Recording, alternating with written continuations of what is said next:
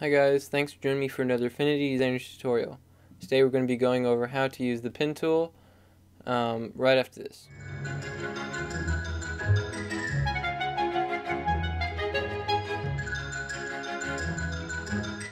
Okay, so before we get started, I want to tell you that you need to look in the description if you want to download this and you can work along. Okay, so here I have a verse from the Bible, Psalm 92:1, and it's just something I wrote out, and I'm turning into vector. So I've already turned to give and the little arrow into vector. So if I turn the background off, it just says to give. And so I've already done that with the pen tool. Now the pen tool is very helpful in outlining and creating random shapes. To create very orderly and symmetric shapes, you just click here and you'll find a bunch of different shapes. You'll find a bunch of different shapes that will work for you. But this is just, the pen tool is just for abnormal shapes. So I'm going to explain what all these things do up here. And so I'm going to show you two different ways you can use the pen tool. So I'm going to zoom up here. I'm going to start outlining these words. So to determine which mode you need to be on, you need to determine like what you are outlining or what you're going to be drawing with the pen tool. I'm going to be drawing stuff with like no curves. This style of lettering has like no curves except for the S, and that's all. So there's different modes up here that you can click on. This one is the pen mode is just, if you click down you'll find one of those square nodes, and then if you drag it'll create a circle node. So that's what this mode does. This mode is for just they're called smart nodes. So you bring it over here and you can drag it around,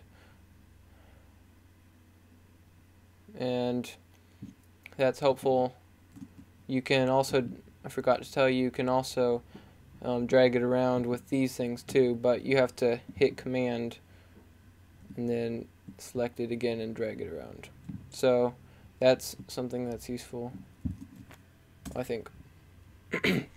So then there is the polygon mode, and this mode is for no curves at all.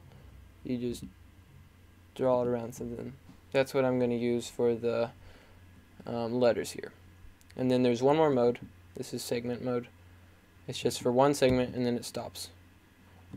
Then you don't have to hit this up here, which will break the curve, and that so that you can keep doing it, keep drawing more. Okay, so we're just going to be using the polygon mode. So I draw around here, just try to do well. Now as I'm drawing around here, I see that there's a fill that's being on. You can turn off the fill by using either clicking here and clicking none, or by using this use fill. You can uncheck this and it won't use the fill. Okay, let's continue.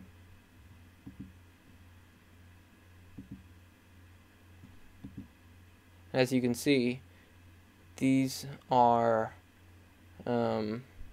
snapping to places of other nodes. The reason it's doing that is because I have all these snap functions on. So you can click on the different ones that you want on, and so I have all of them on, so it's snapping, so I can easily find out a good symmetric and straight, use good symmetric and straight lines. So now that I've gotten to here, all I need is one more line segment. To connect both of them, all I have to do is click on this close curve, and it will close the curve, and there you go. Now you can turn this off, and you've got your T. You can always edit it with the node tool. Click on the T. You can always edit it. Drag these over a little bit, and you can edit it and make it look however you want.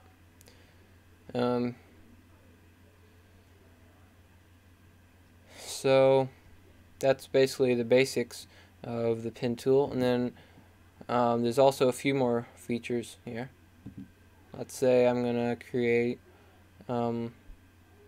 something that is curved. So if I turn this background on again, and I go over to the S, and I start making this round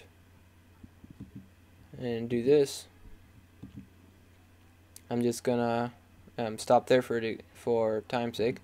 But this is since there's a curbs in here, I can click the smooth tool, and it will add more curves to make it even more smooth.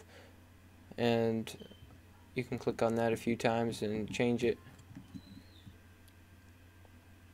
Then also, this little arrow is, if you click on this node here, you can click on this and you'll be able to adjust it with the node tool. You'll be able to adjust it instead of having to click on different things. And you click on this, and it will show you where the first curve is, and then there's also different actions you can do. You can convert this to a sharp node, a smooth node, or a smart node. Sorry. So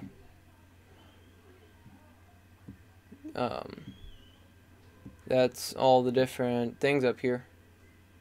Let me see. Yep, that's all the different things up here. So you got the use fill, snap, and then there's fill. You can click on this, and there's swatches, color, gradient. You can use gradients in this, and you can obviously use that in other ones. So then there's stroke too, and that's basically, it has the exact same thing as fill, except it's for stroke, color, and stuff. Then there's the stroke panel, and I have a tutorial on this and how to use it. But one important thing I want to show you today is that when you're rescaling your stuff and you're drawing outlines, drawing outlines with this, you're going to want to select this scale with object. Make sure you do that, because if you do not, it will not scale with object, and it will look really bad.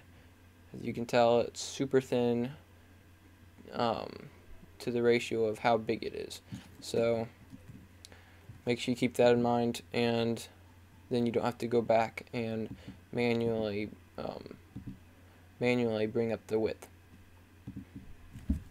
Okay, so there's also different like up here, if I wanted to make this like not just an outline, but like a fill, you just come over here to your pen tool, start going around here, drawing.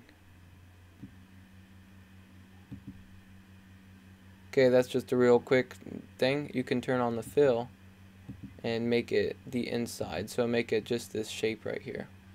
Turn on the fill, or you can select the use fill over here, and the fill is going to be black, and I'm going to select the use fill. And you're going to have to put that on top of the background. So that's helpful for doing small things like this. And Obviously this is sort of wobbly and not good for this, that eye, but you can always change it. So thanks for watching this tutorial. I hope it helped you out quite a bit, and please comment if you have any questions or if you have an idea for tutorials I can make. And please give me a like. I'm trying to see how many likes I can get on this video, and I hope you'll join me next time for another Affinity designer tutorial.